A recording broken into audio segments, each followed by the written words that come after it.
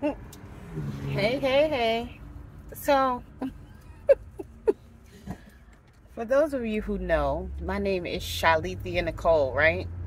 And I don't tell most people my name, well, my given name, because for the most part, everybody in my life calls me Nikki.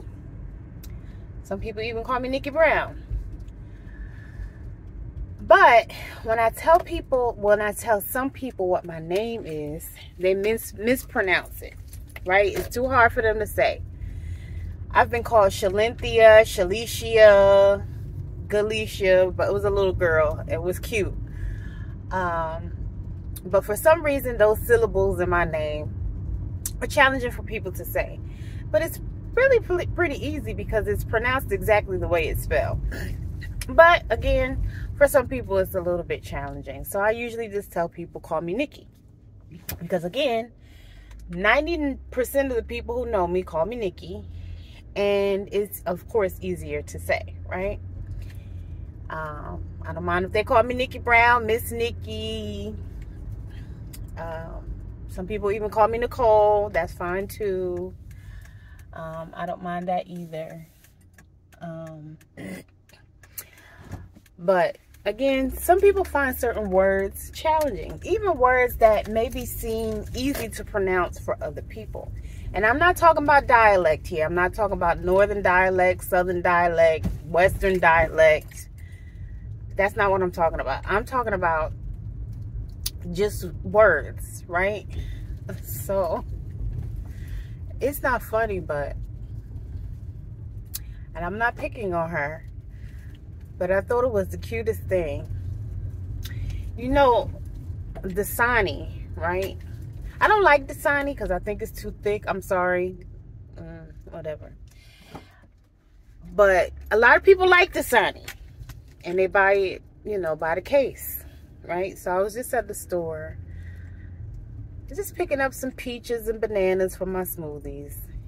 And I was in line behind a lady. And she had 2 cases of Dasanti water. And, you know, they're a little heavy, so she didn't want to put them on the register. So she told the cashier, she said, yeah, I have 2 things of Dasanti. That's like somebody called me Shalethia, and my name is Shalethia. Like, where did the N come from? Where did that T come from? Where did this Dasanti come from? That is hilarious.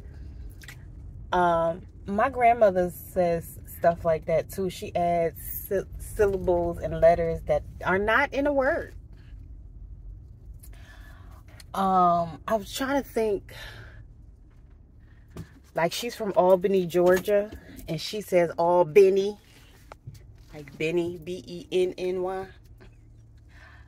I suppose a lot of people probably pronounce it that way, but she's so like the sophisticated bougie type. They used to call, people in my family used to call her Joan Collins, because, you know, she would wear her stilettos to New York when she went to work, honey, and you couldn't tell her nothing, because she would shop at Saks and Nordstrom and, you know, all the different places.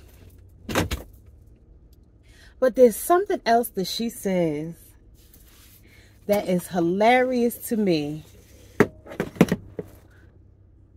Instead of shower, she says shower.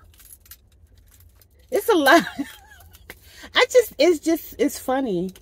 I'm not in a picking on people kind of way, but it's just funny that people really take words and add their own letters and syllables and consonants and vowels that are not in the word. And you can't tell them any different. I have a friend, or someone I went to high school with, I should say. Instead of saying juicy couture, she used to say juicy couture. She put an A at the end. I don't know where the A came from. I'm just trying to think of some other thing. If you know people like that, or if you even do that, because there are things that I say that, you know, That's not how you pronounce it. Or if it's a song, I might make up the words to a song. So we all do stuff like that.